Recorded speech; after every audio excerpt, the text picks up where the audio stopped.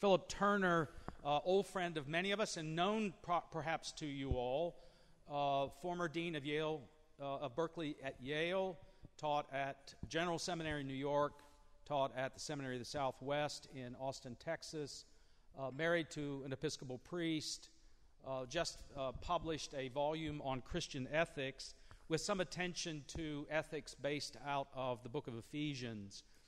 So he'll be talking about that today. And our format is that we'll have a bit of time after each talk for some give and take. But we'll also have a session at the end. So if you feel as though you didn't get your question raised, just keep it, write it down, and we'll have a session at the end where we'll have more free time for, we won't have to watch the clock quite so closely for the next speaker. So please welcome warmly with me Professor Philip Turner. Some years ago, in his study of the gospel in the Catholic Church, Arthur Michael Ramsey argued that Greek theology gave its fullest account of the church in the course of expositing Christ's work as Redeemer.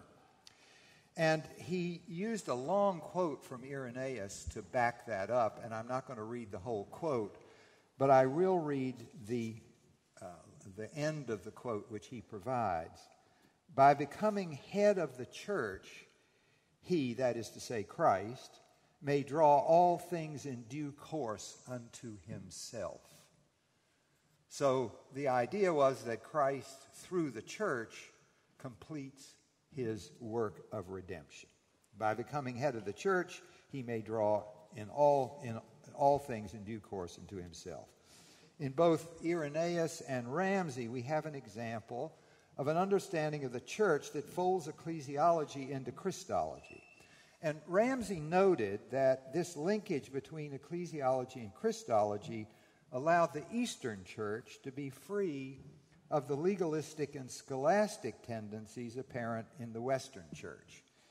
And in this paper, I will argue that if we take Holy Scripture as the proving ground of doctrine, we will link ethics, or as I would prefer to say, moral theology, with ecclesiology, and ecclesiology with Christology. In this way, we will avoid the tendency of the Western Church to convert moral theology into either a spirituality of self-development on the one hand, or an ethical demand for social development on the other. And I will make this argument by presenting a close reading of the epistle to the Ephesians. Okay. Before I begin, I want to make, however, another explanatory remark, a couple, about my theological motivation. The case I'm about to make, and have made in this book, has grown out of two convictions. The first is that the guild of Christian ethics has, to its detriment, in effect erased the theological roots of Christian ethics and rested their account of Christian living on basic principles like love or justice that frequently, though not always, simply float free from the broader account of Christian believing. The result is an account of Christian living that is rootless. The second is that the churches in my country have sought to regain the social position they once enjoyed by continuing to understand their mission to be the moral ordering or transformation of culture. And for various reasons, I have, following Robert Wilken, I said this, become convinced that the chief moral and spiritual challenge of the churches is to become a community in which Christ is taking form. So, this conviction led me to another, namely that according to Holy Scripture, the proper focus of Christian moral belief and practice is the common life of the church. And I don't mean to say that the life of the soul or the reform of society are not Christian moral concerns. I simply mean that neither should provide the organizing focus of the account we may give of Christian living. And I believe that what we have to say about the life of the soul and the common life of society should grow out of what we Christians have to say about our life together. I believe that a close reading of Ephesians supports this conclusion, and had I whirled enough in time, I believe I could show that the witness of Holy Scripture as a whole supports this conclusion, but I obviously can't do that. For the moment, I'm content to rest my case upon what Emil Durkheim, in the Rules of Sociological Method, called a single, well-chosen example. However, before I begin this exposition, allow me one more word of introduction. It is a word about method. I have not sought to find an issue in the life of the early church that prompted this letter. Unlike some of the other Pauline letters, this one has no named occasion. And I've chosen not to imagine an occasion to which no specific reference is made. For example, that the new faith was creating subversive attempts to undermine authority, but to let the letter be its own interpreter. I've tried instead to let each part of the letter shed light on the others and use as historical background only the collective representations of the age that perforce shaped the way people in that time and place thought and behaved.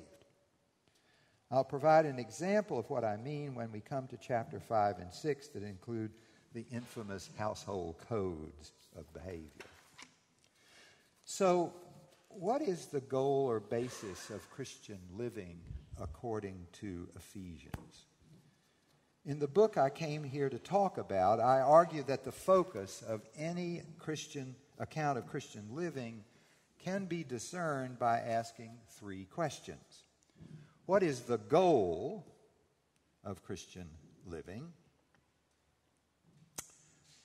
What is the basis or foundation of life in Christ? And what is the character or outward form of life in Christ? By character, I mean the stamp by which you identify something. And if one asks these three questions of any account, one can discern its focus. Is it the life of the soul, the life of the society, or the life of the church? These are the three possibilities history provides us. And so I want to start and ask, how is it presented in Ephesians? And a good place to begin is with a transitional therefore that occurs at the beginning of chapter 4. The author of the letter, and I'll just call him Paul, refers back through the therefore to the first three chapters, and by using a linking therefore, and he goes on to beg his readers to live a life that is worthy or proportionate to the calling to which they have been called. The question is, what is the calling of the church to which the life of the believer is to be worthy or proportionate? As presented in the first three chapters, the author of Ephesians believes that the church is the place in which God's purpose for the entire creation begins to come to fruition.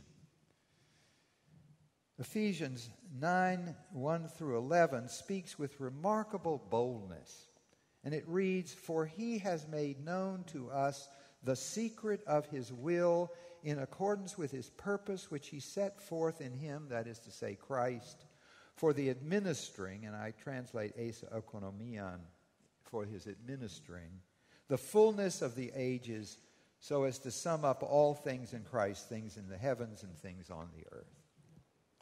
Paul's thought can be paraphrased in this way. In Christ, God has made known his eternal purpose for the creation. That purpose is to unify all things and so bring them under the rule of God. This purpose stands before the foundation of the world, but until the present it has remained a secret. However, at the beginning of the last age, the one issued in by the life, death, resurrection, and ascension of Christ, it has been made known to the church. And further, God has revealed not only that the last age is issued in by Christ, but also that it is to be administered by Christ in a way that makes the summing up, the unity he purposes, visible. According to this letter, the goal of the entire creation is unity in God's Son. Given the extraordinary expanse of this purpose, the assertion found in chapter 1, verses 22 through 23, is arresting. The arena in which God's plan for the world now unfolds is small rather than large.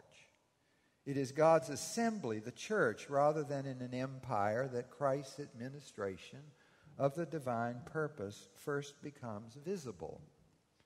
The primary expression of that administration is depicted in chapter 2, verses 11 through 22, wherein the most basic act of Christ's administration is said to be the reconciliation between Jew and Gentile.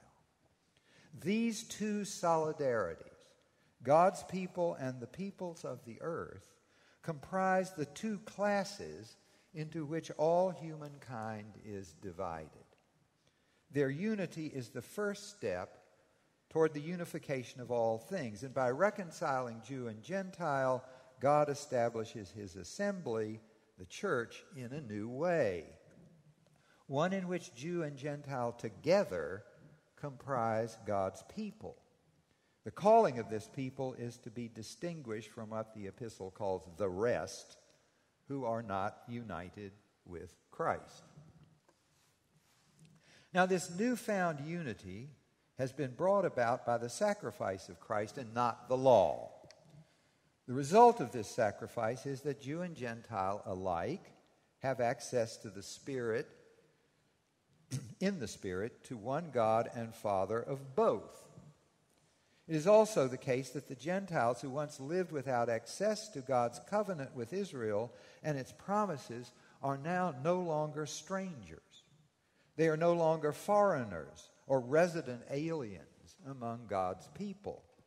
Rather, they are now fellow citizens with them and members of the same household, namely that of God, who is Father of both. This household can also be termed a structure, a foundation of which is the apostles and prophets. The capstone of the structure is Christ. The Gentiles have, as it were, been built into this structure, and the structure has been joined together in a way that it grows in such a way that it so as to become God's holy temple, the place God lives on earth through the Spirit. The same Spirit now dwells in Jew and Gentile alike and serves both as a mark of their ownership by God and as a guarantee that they are jointly God's adopted children and also heirs of the one God who is Father of both. Unity occupies no minor place in the providential governance of God and the administration of his Son. The blessing with which the letter begins deploys God's name in its full Trinitarian form. It is God the Father who, before the foundation of the world, destines both Jewish and Gentile members of the church for adoption as sons and heirs, and assigns them their calling within this providential purpose. And it is through God the Son also that the Father establishes the conditions by means of which his purpose can be fulfilled. That is, through his death, God's elect, both Jew and Gentile, have redemption and forgiveness. Together, redemption and forgiveness create conditions of peace and so also of unity. I've got references for all these, but I'm not going to read them all out. Finally, those who are in Christ have been marked off as the Father's own children by the Spirit, and by the same Spirit have been given a foretaste of, or down payment upon, the inheritance that will be theirs when God's purposes are fully realized. It is therefore not surprising that in 4:3 Paul uses a participial phrase that has the force of an imperative to appeal to his readers to, quote, strive earnestly to preserve the unity of the Spirit in the bond of peace. And behind this appeal, behind it lies God's entire purpose for the world, and so it appears that God's good name and eternal purpose are bound up with the sort of life lived by the members of God's assembly. The life God intends is one of unity, and as we have seen, the author of this letter employs a wide range of imagery. Listen to this: political, domestic, religious, fellow citizen, members of the household of God, the holy temple of the Lord, to emphasize the extraordinary and complete unity for which Jew and Gentile together in the Lord are to strive. To add strength to his appeal, he links these images to two additional ones that are even more comprehensive and more pointed. Christ's reconciling act is so that God might create in Christ a new humankind, a new Adam. This new humankind is so closely linked in Christ that it can be said to be one body. Now listen, a new humankind, one body, a commonwealth, fellow citizens, members of a single household, children of one God and Father, those who share one spirit and one inheritance, the temple of the Lord. The images of unity cascade one after another. And without forcing the evidence, one can say that according to Ephesians, from before the creation, God had a clear purpose to unite all things created in Christ Jesus. And the unity has its center in Christ and God's elected people who have been picked out before the creation of the world and marked off beforehand to live in a way that redounds to God's glory. Calvin understood that. The calling of the church, therefore, is to manifest in its common life the unity God purposes, and in this way, through the peace God has brought about by Christ's sacrifice, God's glory will be perceived and praised by the peoples of the earth. Then there will be one God and Father of all. Through this divinely wrought unity, the entire creation will be caught up in the blessing God desires to bestow and will render to God the praise that is rightly his. Now here I come to the central point I wish to make about the location of moral theology within ecclesiology.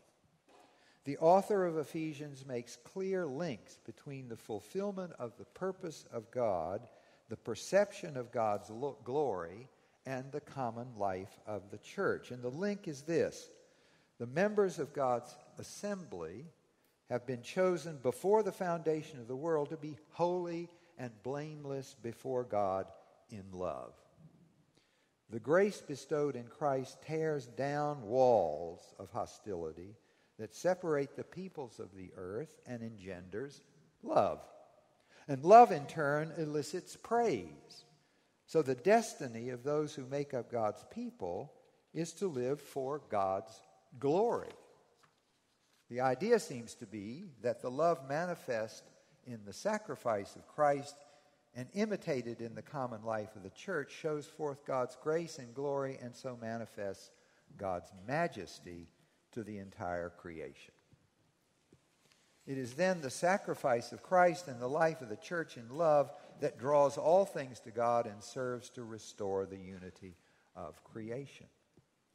With Karl Barth, then, we can say that it accords with Holy Scripture to say that what we call Christian ethics, or I prefer to call moral theology, is central to the identity of the church, and as such serves as a form of witness on the part of the church to the purposes of God. Now, I can establish the same point by tracking what Ephesians has to say about the basis or foundation of the unity that is characteristic of life in Christ. And it's well to note at the outset that the basis of the unity to which Ephesians testifies is certainly quite different from that most commonly imagined and sought in the classical and Hellenistic worlds.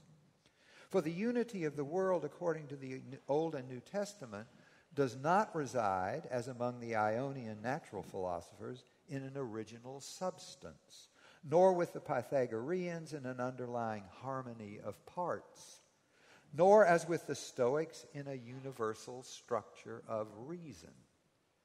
Neither does the Bible conceive of the unity of creation as organic. The whole world is not compared to a body.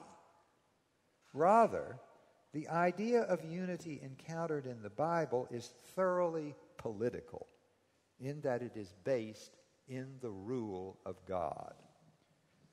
As Zig Hansen contends, it is a question of God and God's will.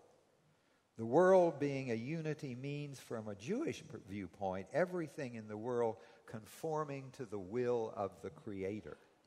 The personal relationship between God and the world, especially humankind, is thus characteristic of the Jewish idea of unity.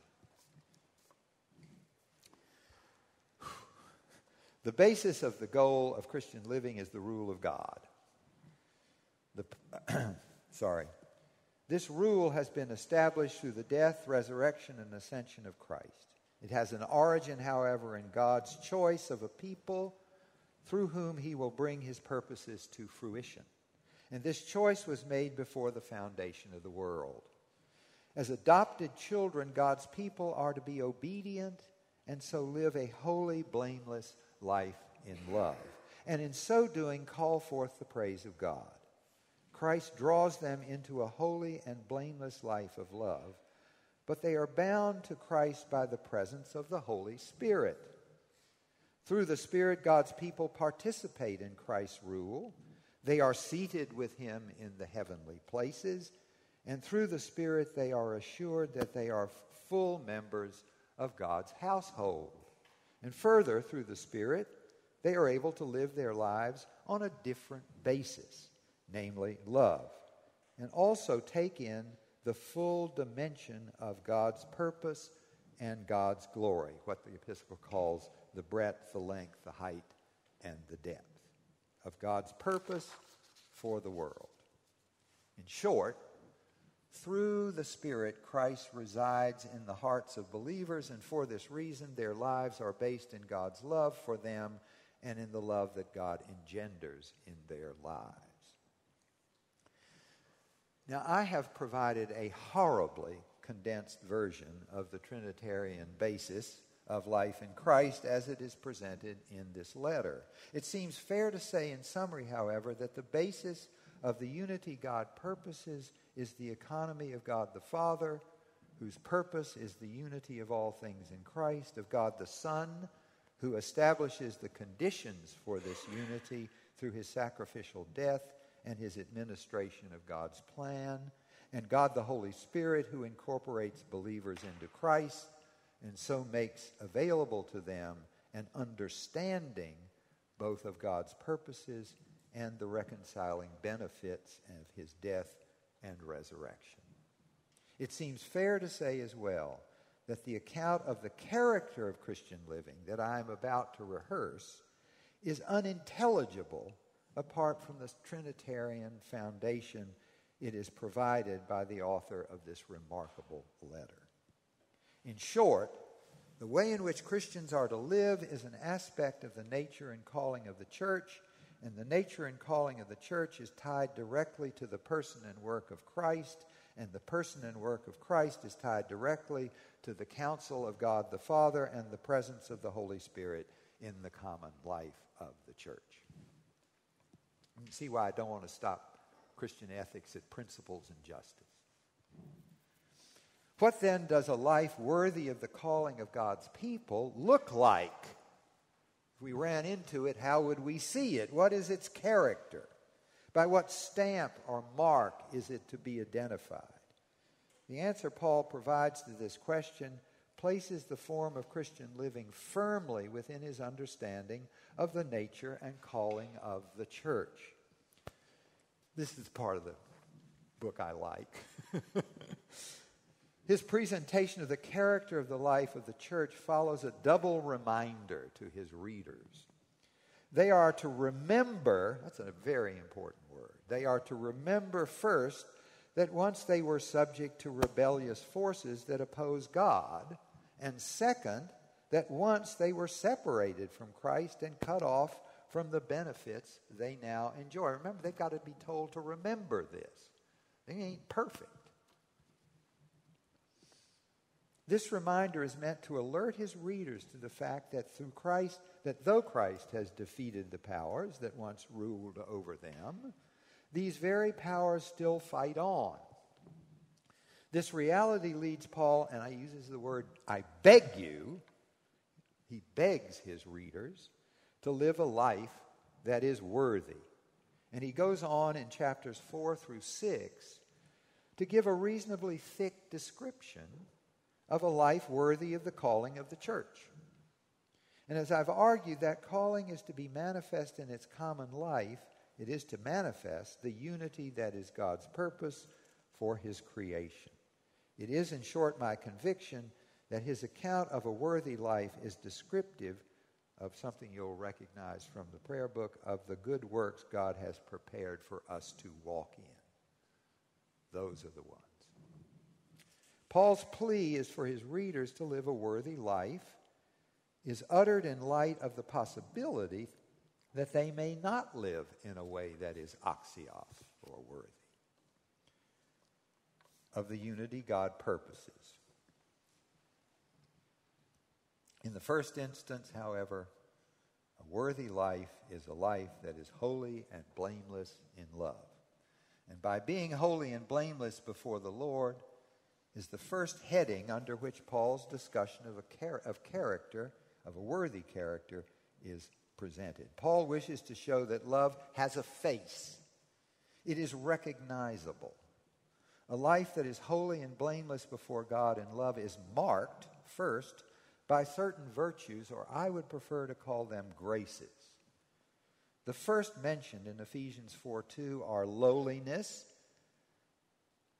meekness, the Greek words typepronosune, it's too long for me to say, and prautes. Both words offer severe challenges to any would-be translator. By derivation, tapenoprosune comes from two words, the first of which means of humble condition, and the second, mind or intellect. The humility enjoined by Ephesians is thus of a certain kind. Both its derivation and the context in which it appears in the letter suggest that it refers to a particular form of humility, namely humility of mind. It is consequently a form of humility that opens one to instruction in ways that imitate Christ's attitude to his Father. In like manner, it is difficult to find the right word for prautes, which is generally translated meekness. The word can mean gentleness or a form of lowliness that is accompanied by reliance upon God to vindicate one's cause. The latter meaning seems to predominate in Matthew, where the adjectival form praus is used to refer to those of low estate who wait faithfully upon the Lord. However, in the Pauline epistles, the word is often translated gentleness. And it's difficult to tell in the case of Ephesians which of the two is the better translation. However, the dominant usage in Paul's other letters is gentleness. And this use, along with the context of the use of prautes in Ephesians 4:1, suggests gentleness as a more accurate, that it more accurately captures the meaning than humble openness. What I want to say is that the context is of particular importance. In the passage, prautes appears between humility of mind and long-suffering patience, makrotomia, and precedes two participial phrases with an imperative sense. In the Pauline letters, along with suffering patience is connected, long-suffering patience is connected in particular with the long-suffering of God, who provides space for repentance. In like manner, Christians are to show forbearance one with another. Consequently, in the participial phrases, they are urged to be forbearing, anakomenoi, with one another in love, and to be eager to maintain unity in the bond of peace. The close connection between humility of mind, patience, and a demand to be forbearing in love and to have a desire to maintain unity All suggest that Plautus here denotes gentleness in the treatment of others, and in particular, perhaps an erring brother or sister, so that the unity and place and peace of the church can be maintained. Paul is building a thick description of a worthy life. It is spelled out in further detail in the admonition that appears at the end of the 4th chapter and at the beginning of the 5th. There, believers are urged because they are members one of another to be kind and tender-hearted. These graces require that they forgive one another because they themselves have been forgiven. And this admonition is capped off with a command, namely, that in their common life, members of the church be imitators of God as beloved children should be, and so walk in a way that imitates that of the firstborn who loved them and gave himself to death for them as a sacrifice to God. This list of worthy qualities is extensive and mirrors those exhibited in the life of Christ. And I'm going to just condense this paragraph. They're underscored by the fact that the phrase one another is used no less than 5 times in this passage. It's clear that the reference is one another, one another, one another. But at this point, it's wise to pause for a moment to take stock of what this description of a worthy life implies about the common life of the church and the place of these graces in that life. Does it imply that the church is without remainder, a community of communities in which no traces of a former life are to be found? Is the life of the church without spot or wrinkle? Is it one in which one finds no bitterness, wrath, anger, malice, contentious argument, or slander? Is it one in which no one is a child in the Lord, blown about by every bit of trendy teaching? Is it one where there are no children who need to grow up to the full stature of Christ? No, I don't think so. And I don't think Paul did. These graces are to be deployed in the midst of all the imperfections and struggles that make up the life of the church prior to the Lord's return. It is the development of these graces in the face of the forces that it is the deployment of these graces in the face of the forces that oppose God within the church and without that brings to light the character that is worthy of the calling to which the saints have been called. In their deployment, the world can see lives that are holy and blameless before Christ in love. These graces are what I like to call love's little helpers, the graces that give love a face and whose presence suggests love's perfection. Being filled with the Spirit is a part of all this, and the letter suggests. It's also connected with giving thanks for everything in the name of the Lord and being subject one to another out of reverence for Christ. We can now add a 4th mark to the character of life in Christ, paying attention to how one goes through life. I've skipped a bit, but he talks about this in walking as wise. Living a wise rather than a foolish life, giving thanks for everything and being subject to one another out of reverence for Christ. It's clear from the text that paying attention, living as wise, giving thanks, and being subject one to another are imperatives directed to all the saints without regard to gender or social status. These graces join the ranks of the ones set forth in chapter 4. Paying attention, living as wise rather than foolish, and giving thanks are practices that are in no way problematic to the modern reader. Now, here we come to a methodological issue. The command to be subject one to another, because of its connection with subjection within the household, is both problematic and offensive to readers in societies whose life is in part the product of the Enlightenment.